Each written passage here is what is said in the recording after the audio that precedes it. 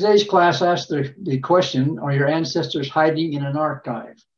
Our presenter is James Tanner, and we welcome him as well and are happy to have his assistance in these webinars. He's got an extensive background in family history and in genealogical research, and we appreciate his willingness to volunteer his time to share his knowledge and insights to make us better apt to be successful in our ventures.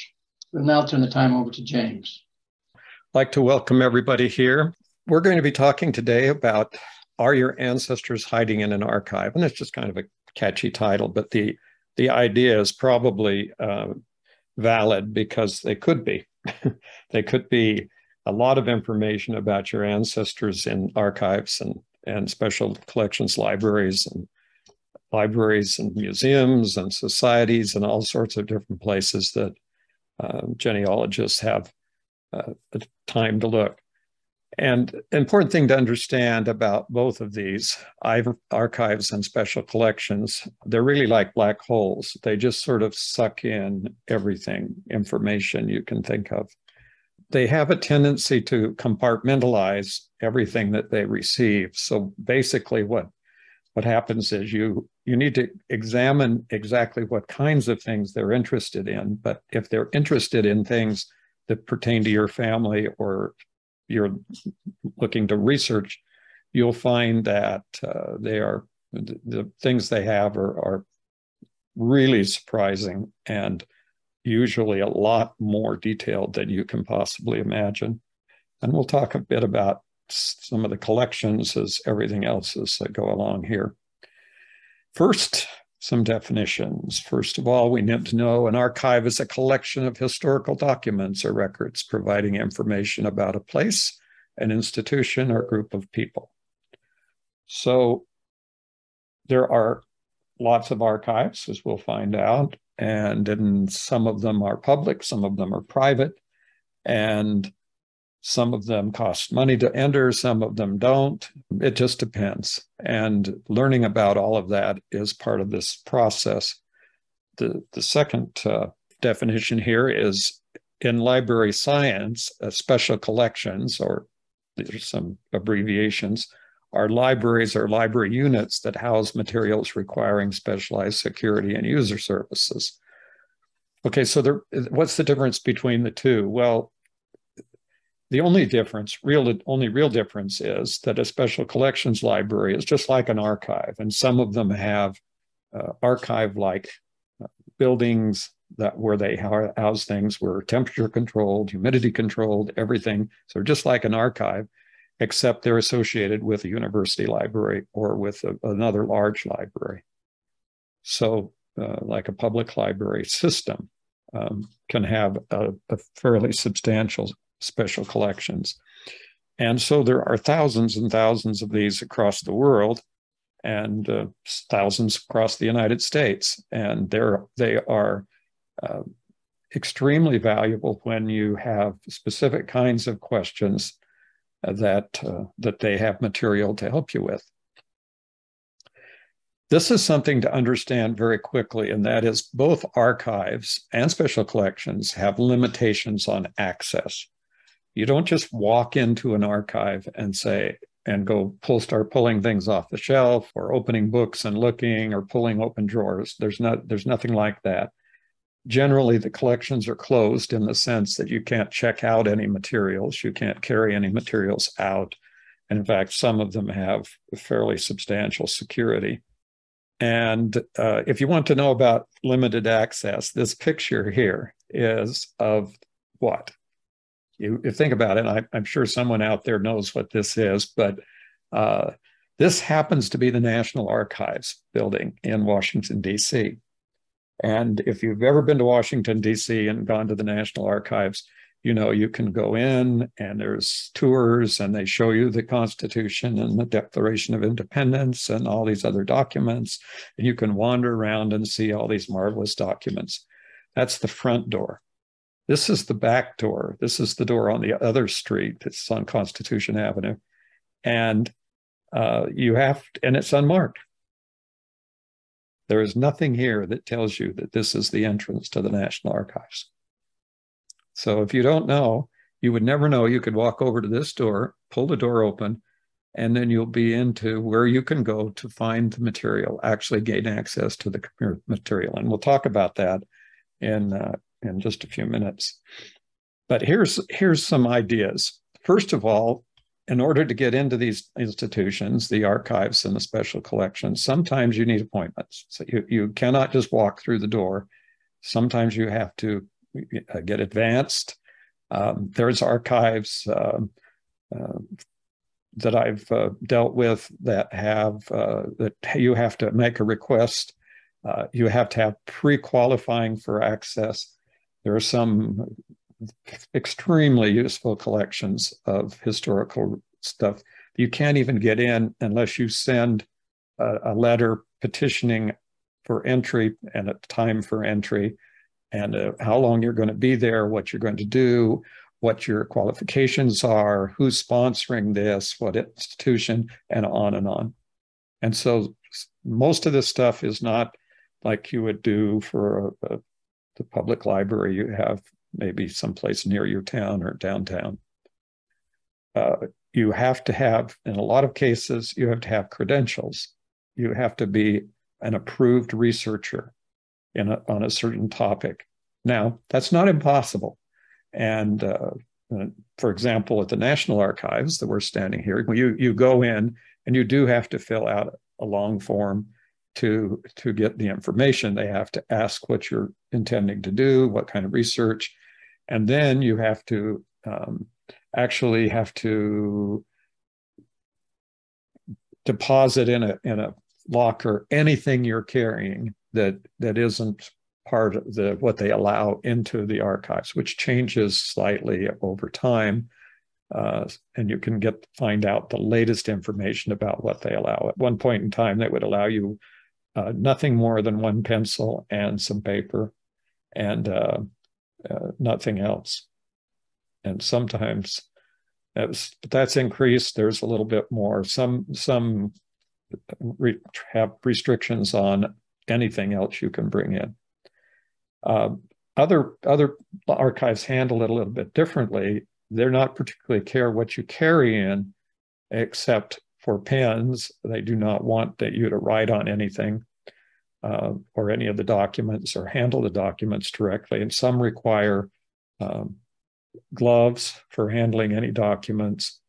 And many of them have extensive training before you can gain access. At the Library of Congress, for example, you have to go through a training and watch the videos and fill out the forms. And then they will give you a card that gives you access to the reader's room, which is not necessarily access to all the materials. Sometimes not all the materials are on site. So even if you go to the library, or the archive, like the Library of Congress is a good example, anything you're wanting other than what happens to be on the shelf is you have to request, and it takes 2 to 3 days usually, or this could take 5 days to get the materials. There are also limited opening times for access, and that depends on each of the institutions. You have special instructions on how you handle the materials, what you can do with the materials once they're delivered. You may not even be able to touch them. You may be only able to look at them. This is the kind of thing that can happen. No electronics. It's not so common now. They've finally understood that if you want to take pictures of the documents, that doesn't damage the documents, but there'll be no flash. And you can use, right now, the best thing to do is to use your smartphone for taking pictures without a flash, because it's easy to carry in, and they usually have let's say there's lesser amount of restrictions on taking pictures. If they do make copies, be prepared to pay a substantial amount for the on a limited basis. They may have a certain number of copies you can make per day or whatever, but be prepared to pay what you would think to be a rather exorbitant price per copy. because their overhead is tremendous. There's lots of other things. There's just, in order to even begin to go in and work in an archive, you need to go through the archive's website or any material that they may have, talk to them by phone, get the total list of all of their requirements, and just be very careful to follow all the requirements. Otherwise, basically, they can just deny you access, and that's the only purpose you would want to go through all this for, is to get in. So here's one thing, though, that not too many people think about or do, and that's called walking the shelves. And in some archives and some repositories, you have access. Once you get in, then you actually have access to a fairly large amount of information. That's less. It's usual, not as usual with formal archives, and it's not as usual as in some library special collections. Usually, if there's a special collections, they're the items they don't want you to walk by and look at. But I would encourage everyone, when you visit a library or archives or whatever, to the extent that's possible, walk around. One of the things that happened, I was mentioning before we got started, that I started very early in going to libraries. And one of the things I learned how to do to find what I wanted was to what I call walk the shelves. And I still do that. And I do that whenever I am looking for anything that is specific, and I don't find it readily in the catalog, because I've learned over the years that the catalogs are not complete and they're not accurate. And one of the stories that I tell about that problem was I was doing a paper at the University of Utah on Christopher Columbus, because I was a Spanish major, and one of the things they had us to do was write a report. And so I chose to write on Christopher Columbus, and I began to look for his original journals. Basically, and I was employed at the library as a bibliographer, so I was very much familiar with the stacks, with the books that were there in the library and the card catalog, which I worked with constantly as long as I worked there. And so I knew how to do this. But it was still surprising, because what I found was that as I walked the shelves, is that all of the catalog material that was on Columbus did not have his original journals in Spanish, of course. And so I was basically looking for those and discovered that they were in another section of the library, and they were not cataloged under Christopher Columbus. They were cataloged under the Hakluyt Society.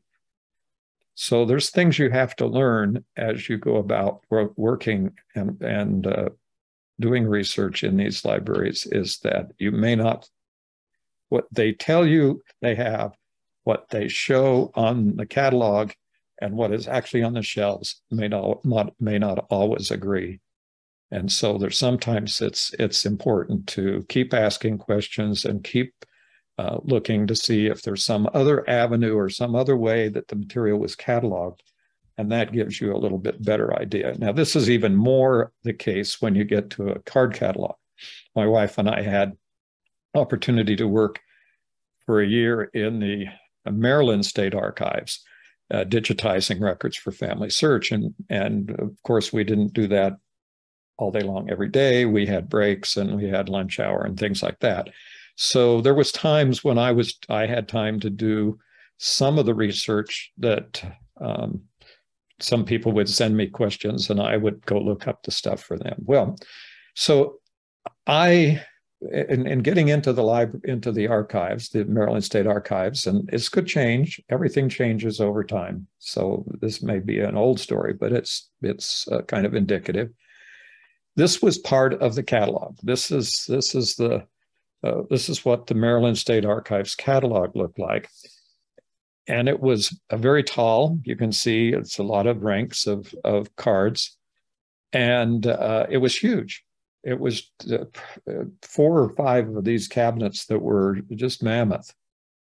cabinets of cards, maybe a few hundreds of drawers full of cards, probably millions of cards in there. And the first thing I ask is all this online? Have you digitized the cards? Oh, no, they're not. Some of them are, but they're not all digitized. And then I would notice that the people who were working at the reference desk there in the archives, every time there was a question, they would have to get up, come over the card catalog to look it up. And so this is sometimes this is what happens. You just have to be able to understand. And the card catalog, by the way, was not set up alphabetically. You didn't go to A, B, C, D, F, G to look up the names of the people, for example, or types of things. It was set up in sections, and each section was chronologically organized. And then each of the chronological sections was organized by catalog, not by alphabet. So going through this was a process of discovering how the catalog was organized and then attempting to fit what you were looking for into that organization. Just to be, this is a caution, because you don't want to pack up your bags and go, and I'll come back to this. I hear people traveling across the world, and particularly I hear this of people going to Europe, and they say, well, I'm going to take a trip to Europe, and then I'm going to look for my ancestors. And so they go to Europe and they go into the catalog, they go to the archive where the records are stored, and they search it down, and they get there during the day when it's open. They go in and they say, I'm searching for this and this, and my ancestor lived here in this year and whatever. And the people look at them and say, well, all that information's at the Family History Library in Salt Lake City, Utah. So one of the prerequisites, not only do you have to sometimes order content weeks in advance or days in advance, as I mentioned just a moment ago about the Library of Congress, but sometimes you have to make sure that you're not just coming when everything you want has already been digitized and already is sitting on some other website. So it might not be on the Family History Library website. It may be on the Ancestry website. It may be on MyHeritage. It may be on one of the other websites that's online. Or they may have their own website, and all the material that you're looking for is on the archive or library's website. So this is important to understand, that most of the archive documents that you're wanting are only available to use while you're in the library. They're not circulation libraries. And as I mentioned, copying may be either expensive, or you may not be able to just make any kind of copy that you want. And in the Library of Congress, at one point in time, they were requiring you to copy out by pencil any information that you wanted. And I've had that recently in libraries and in archives where they have said, if you need it, copy it out. We don't want pictures taken. Now, it's important to understand that many of the items that are in these large repositories can be very unique. There is a one-of-a-kind letter, or a one-of-a-kind Bible, or a one-of-a-kind document. And that's the only place on the face of the earth where that particular document resides. So there are things that are absolutely valuable, extremely valuable for researchers. And persistence pays, and the time that you spend may very well produce an extraordinary amount of information. Now, so here's the question you would probably ask at this point. So let's suppose the Family History Library, which is reportedly to be the largest collection of genealogical information in the world, and it's sitting there in Salt Lake City. And hasn't everything been digitized? All the microfilm has been digitized. Well, that's true, yes, but not all of it. Digitized microfilm has been cataloged or made readily available yet. So there's still some items that you have to get through what's called the images collection on Family Search. If you're not familiar with that, there's a couple of videos that we've done about where are all the records on Family Search. So if you get back and look for those videos, you'll see that there's lots of things that are sort of under the table things that you can't get to directly unless you go to images under the search menu. But even though that's the case, there's still items there, even in the family history library, that are unique. And primarily, for example, an easy example are books, because many people have compiled and printed a book, and that book may be had one copy made, or it may had 5 or 6 copies made, and those may have been given to people who have no appreciation for what they have, and so they're just lost. But the family history library site, they may have given a copy of that book to the family history library, in which case there it is, and it's the only copy that's available anyplace. And just always bear in mind that we need to spend a considerable amount of effort and time researching what records are available online, and then seeing what kind of access you have to those records. It doesn't do you any good to go to the big repository and then end up finding out that they're all available online, and you could have spent a lot less time and a lot less effort sitting in your own front room or wherever you're in front of your own computer and gotten all the information. So that's kind of where we are. We're in this transition zone where there's still a tremendous amount of information that's not online, that's still wrapped up in the archives and libraries, as opposed to, the billions and billions and billions of records that we already have online. So it's important to become familiar across the board on different places. Now, I've been trying to do some presentations and classes on some of these useful resources, like archive.org, which I'll mention again, and which is now, as far as I'm concerned, the largest repository of records that we have in the world. I do not find anything else that has the access and the digitized records that are available on that one website. So you need to become familiar with all that before you start spending a lot of money. Now, this is called the Archive Grid, and it's part of an organization called OCLC.org and OCLC.org. And you can find it by typing in Archive Grid, and then you can find this access to this. There's also an access out of the Family History Library catalog, the Family Search catalog, on FamilySearch.org. So when you open the catalog, there's a link that says Archive Grid. I don't know whether they keep redoing everything all the time, and it may not be there anymore, in which case that's a kind of a loss to the community. But it's still there, Archive Grid is still there. And this is millions of records, not the records themselves, they're described. The archive material being described that's in the library. So this, in the archive, this is how you find out what's in that particular archive. You can see this little map here, and you can click on any state and see where all the archives are. And this was just the archives in this part of the United States. And then there's over 1,400 archival institutions represented. So you can go here and get sort of an overview of what are in those collections and what's available at those collections. And then obviously from there, you can try to figure out what part of it, how you gain access, and go through the websites and the instructions, or contact them to find out what kind of other things you would need to know in order to do some research. This is an example of what you might see in looking in archive stuff. In the archive website, in Archive Grid.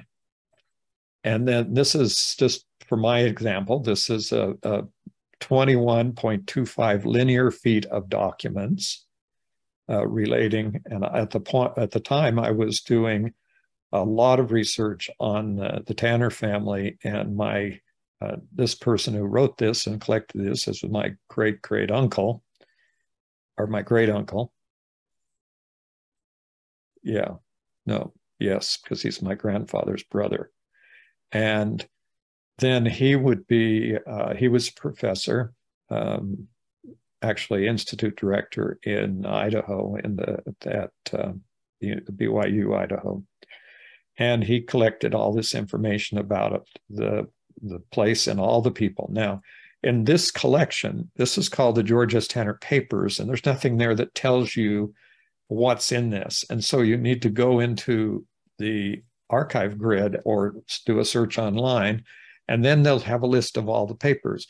What you'll find out is what he collected was biographies and autobiographies and family histories of virtually everyone who had lived in that town and their descendants.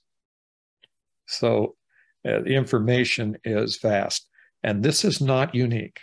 And this is the kind of thing you can expect to find in an archive. Now, this is another collection. This was at the University of Arizona. And this is my great-grandmother. And I knew she had been a professional photographer all of her life. And this is my grandmother's in the middle of this picture at the back. And she and all of her negatives and photographs that she'd done over her lifetime, I had never been able to find them or knew where they were. And I one day got a call out of the blue that said, would you like all the photographs? And of course, we drove as far as we needed to, which was, by the way, only across Phoenix. And one of my cousins had been preserving them, carrying them around for like 15 or 20 years. And we got those, and it was in 3 big containers, giant containers that weighed close to 100 pounds each. It was very hard to get those into my car. Anyway, so these, after processing those and digitizing all of those images and putting them, the bulk of a majority of them onto Family Search, I then donated the originals boxes so they would be preserved, and the original glass negatives and photos, to the University of Arizona, where they have now in the University of Arizona's special collections. And they have this entire catalog available for people who come to the library and do the research with these photographs. And then another collection was my other great-grandmother, who had worked on genealogy most of her life. And her documents had disappeared. And I received a call one day from my mother who said, your aunt has some boxes in the basement she's going to throw out. And do you want them? And I said, of course I want them. What's in them? And she said, we don't know, but you can have them. And it turned out to be all of the genealogy done by my great-grandmother for 30 years of her life. And this, I went through and digitized everything in this huge pile, and processed it all in. And this became a substantial contribution to the Family Search family tree when it was created, because all of this information was available already in digital format, and so was directly added to the Family Search family tree. And then digital copies of all the documents were given to the Family History Library, and they have that on their computers in the Family History Library. The original documents and all this collection went to the Brigham Young University Special Collections. So all of these documents have been preserved. So people ask me all the time, well, I have all this stuff from my parents, my grandparents, and we want to just donate it all. And where can we give it? Who wants it? And the answer is somebody might. Now, if it's original stuff, they do. If it's a bunch of copies, forget it. Especially if it's printouts or old GEDCOM files, nobody wants it. But if it's original documents, letters, things like that, there may be a historical society or a library or a special collections or an archive that be willing to take the information if it's actually original. So I'm going to say this again, always check to see if the items you need are online. Spend your time learning how to do research online and become competent and confident enough to determine that you really do need to go down into Kentucky or off to Ohio or down into Mississippi to do some research, because you are reasonably assured that what you're looking for is first there or possibly there, and secondly, that it hasn't already been digitized and that you just didn't know where to look at it. So here's the Internet Archive. It's archive.org. It's basically a 718 billion web page copy of everything on the internet that's ever been. And it's very useful. And I've been using this recently to kind of resurrect some of the old websites and get some history out of it, especially about Family Search and Roots Tech and things like that. But this is all the different kinds of materials they have. And going across, you've got documents and files. You've got books, digitized books, film, audio files, old television file or shows and files, radio shows and files, software archive of old software, and images and all sorts of information. This place just gathers, and the number is getting to be fairly astronomical, because at 35 million completely digitized, completely searchable word by word books online for free to look at. And in most cases, you can check them out, even if it's only for an hour. Even if they're copyrighted, you can still look at them in almost 100% of the cases. And this makes this, by a large margin, the largest available library in the world.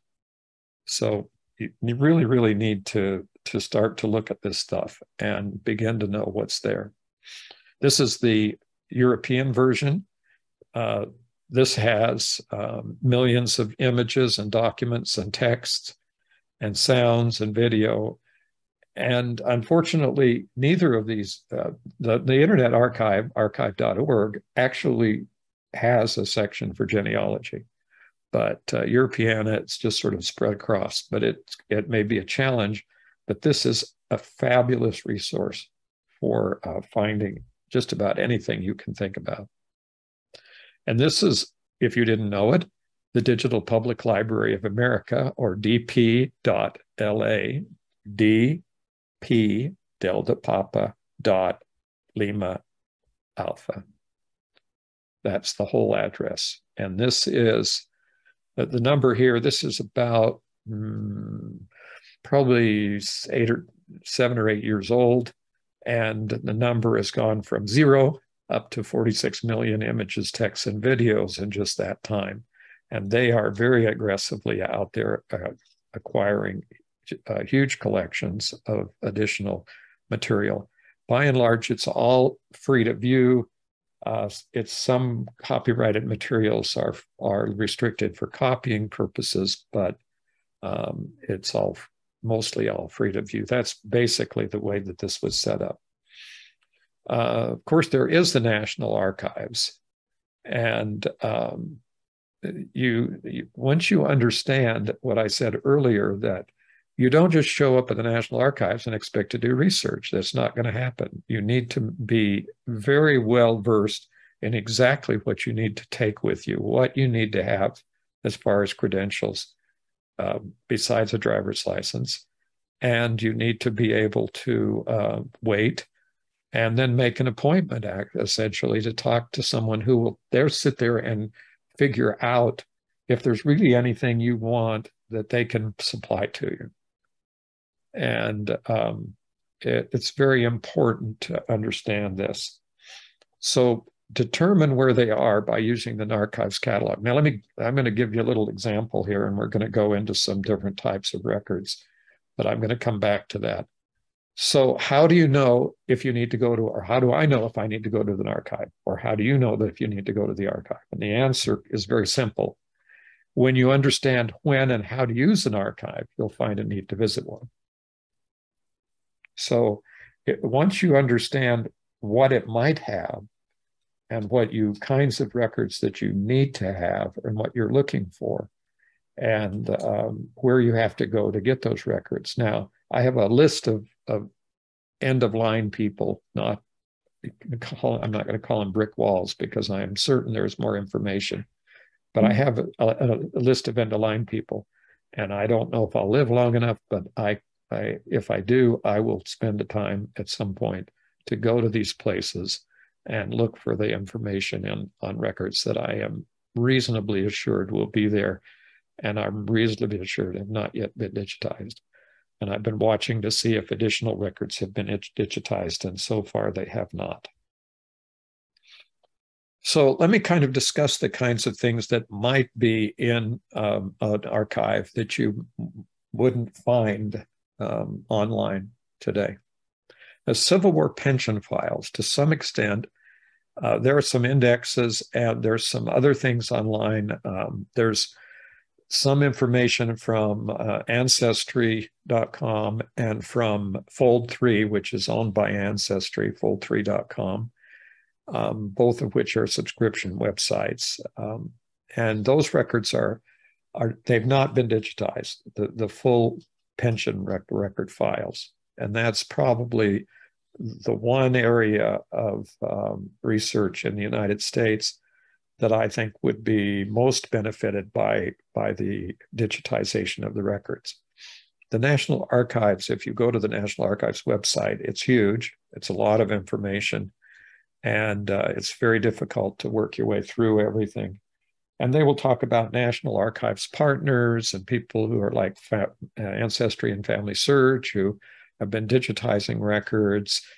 And then they don't mention archive.org, who has been probably digitizing more than anyone else. And they also don't mention the fact that the number of records that they have digitized is like 0.00001% of all the records they have. They have made little or no effort over the years to make digital copies of all their records available, given the huge number of records. And I'll explain how that works in just a minute. Okay, so here's another set of records that I do not find very available. Family Search has quite a few records, but compared to the amount of records that are available at the National Archives level, it's just incredible. Okay, so some time ago, one of the people came to me and said, I need to find some information about one of my ancestors who was a Sioux Indian. And I said, okay, fine. Most of those records are in the library, in the National Archives. So then we got online and we started to look for the records in the National Archives. And so we had the records that were available there were all in, and this is another thing that to get into it, to understand, the records were not in the National Archives at Washington, D.C. They were in the National Archives in Kansas City, Missouri. The Sioux Indian Reservation is the Rosebud Reservation up in North Dakota. And it is basically all of the day-to-day transactions and all of the names of all the people and all of that information about everybody on the reservation is just sitting in cubic feet of records. And that's another thing that'll happen with like the National Archives. They won't say how many pages there are. They'll say how many feet of what shelf space it takes up, like I just read for the George S. Tanner papers. Or in this case, it's cubic feet of records. Is there access to the records? That's something you have to determine before you go traveling to Kansas City and start sitting in the archives. But you may find out that getting access to those records is not easy.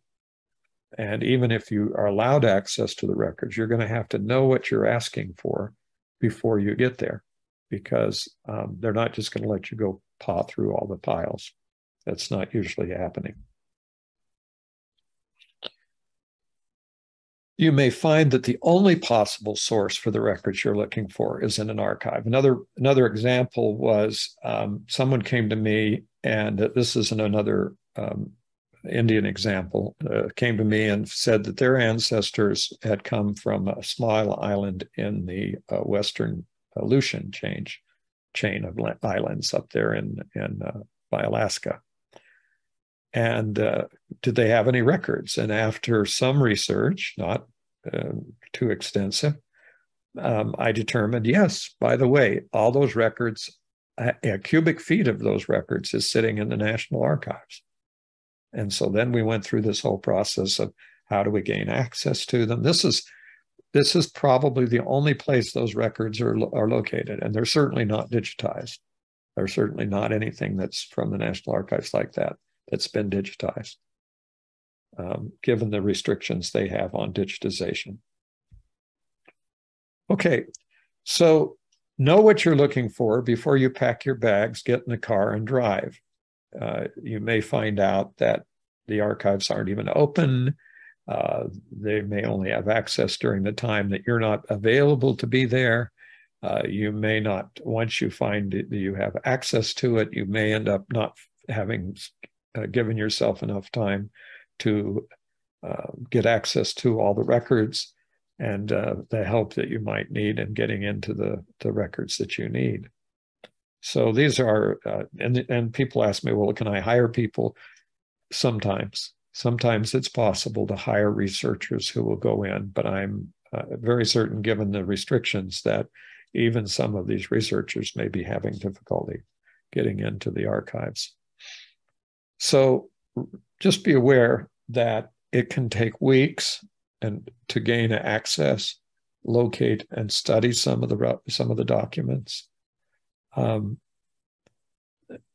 And one thing I mentioned about walking the shelves, walking the stacks of books in the library. I still do that. I'm a compulsive stack walker. I'm so much now online that I haven't spent a lot of time in physical paper libraries recently. Except for the BYU, of course, the BYU library that I'm at. But even there, most of what I've been doing is still digital. And so I only find occasional use or need to go find a physical book. In addition, most of the books that I've needed recently have turned out to be on the Internet Archive, on archive.org. And I've had, over the past year or so, I've had some fabulous discoveries of entire genealogies of families that I have kind of linked into as I go back and doing research on some of my family lines. And the amount of information that I found online has been extraordinarily helpful. And still there's holes, as I mentioned. There's still gaps in the research that I need to address by going to an archive or to a library someplace. Okay, this is kind of an important thing to understand also, and I can't give you concrete examples other than my own examples that I've talked about, that the photographs that my great-grandmother did, or the records that my great-grandmother accumulated over 30 years, including a lot of letters and original documents that were quite valuable. And those are the kinds of things that if they're going to end up in an archive, they will end up. And so it's only some kinds of research and only for some locations will you always end up in an archive.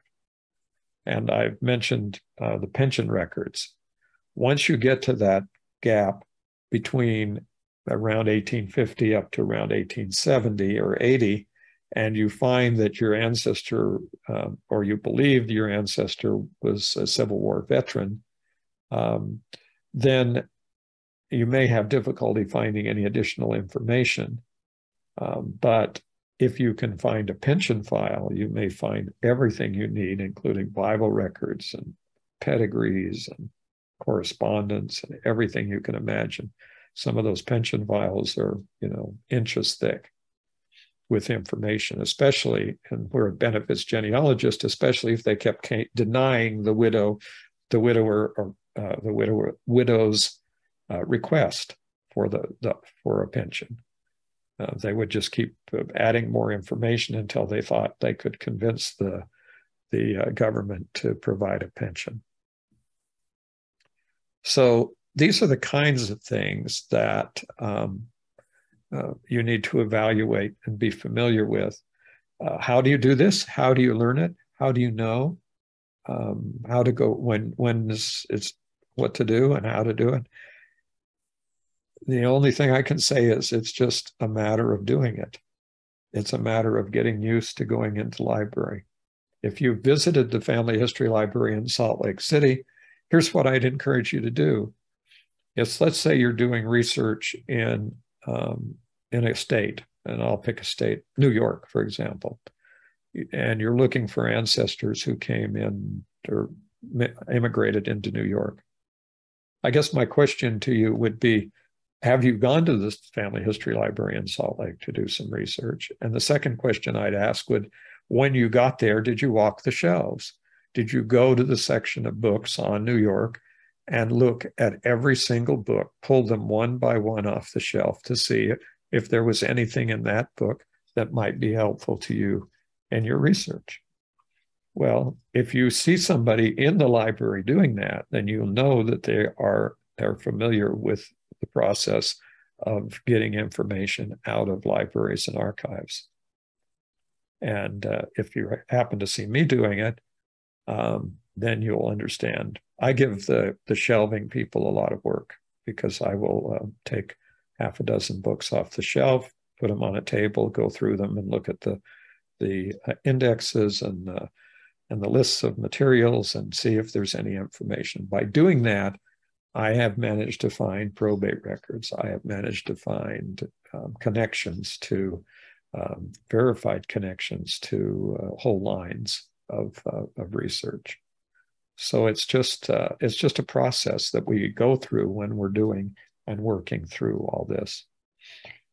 Okay, so search the catalog.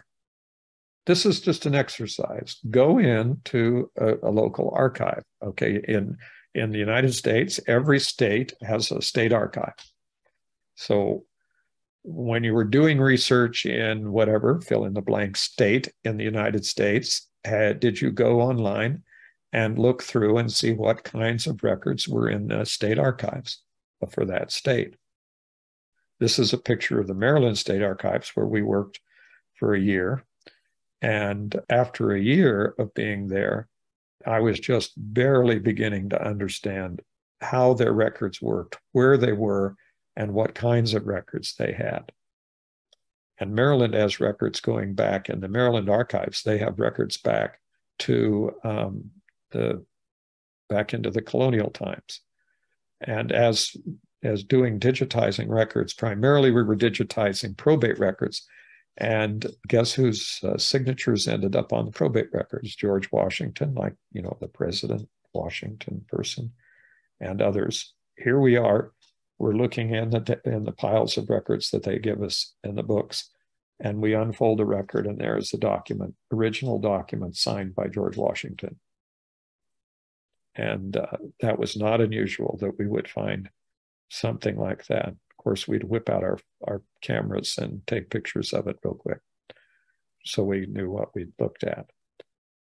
And we were allowed to do that. There was no problem. They didn't care if we took pictures of their documents. So it's just kind of an amazing situation that this is out there. This is the world, and this is a level of research and record searching that I would encourage everyone to begin that process of understanding it at.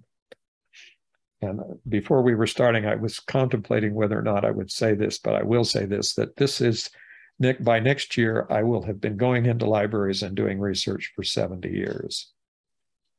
So you can start to figure out that it may take a while. Okay, well, thanks for watching.